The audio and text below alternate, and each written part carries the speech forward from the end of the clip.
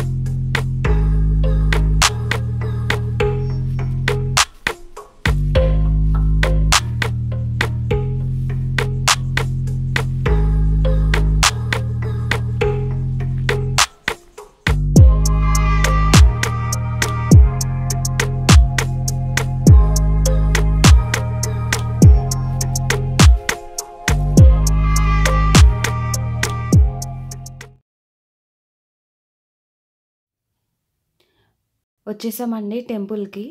నేను యాక్చువల్గా channel start చేసినప్పుడు ఫస్ట్ వీడియో ఈ టెంపుల్ వీడియో పెడదాం అనుకున్నాను, కానీ డ్యూ టు లాక్డౌన్ వల్ల నాకు అప్పుడు షూట్ చేయడం కుదరలేదు. సో అందుకని నేను పెట్టలేదు. ఇంకేం చేశానంటే ఇంట్రో వీడియో తర్వాత ఇస్కాన్ టెంపుల్ వీడియో అప్లోడ్ చేశాను అనమాట. సో అప్పుడు నాకు తీయడం కుదరక నేను పెట్టలేదు. ఇస్కాన్ టెంపుల్ అయితే నేను అంతకు ముందే రికార్డ్ చేసి ఉంచాను. సో అందుకని నేను ఇంక అదే ఎడిట్ చేసి అప్లోడ్ చేశాను. ఇక్కడ శివరాత్రికి పూజలు చాలా బాగా చేస్తారండి. ఇంకా హోమాలు కూడా జరుగుతాయి. ఇండియా నుంచి గురూజీస్ వస్తారు, ఇక్కడ హోమాలు అవి జరుగుతాయి. అండ్ ఇంకా జాగారం కూడా చేస్తారు నైట్ అంతా. బాగా జరుగుతుంది. కార్తీక మాసం 4 రోజులు కూడా పూజలు జరుగుతూ ఉంటాయి. అండ్ ఇంకా ఇక్కడ వాహన పూజలు కూడా చేస్తారు. మేము మా కార్కి ఇక్కడే పూజ చేయించుకున్నాము. అండ్ ఇంకా ఏమైనా చిన్న చిన్న ఫంక్షన్స్ ఉంటాయి కదా, బారసాలు కానీ నామకరణం కానీ అలాంటి ఫంక్షన్స్ కూడా మనం ఇక్కడ చేసుకోవచ్చు.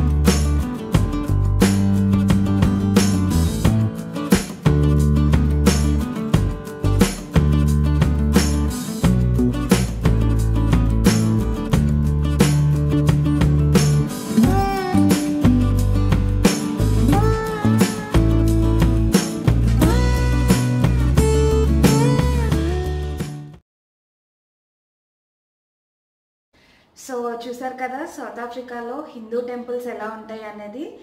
మీరు కనుక నా వీడియోస్ ఫస్ట్ టైం చూస్తున్నట్లయితే తప్పకుండా సబ్స్క్రైబ్ చేసుకోండి.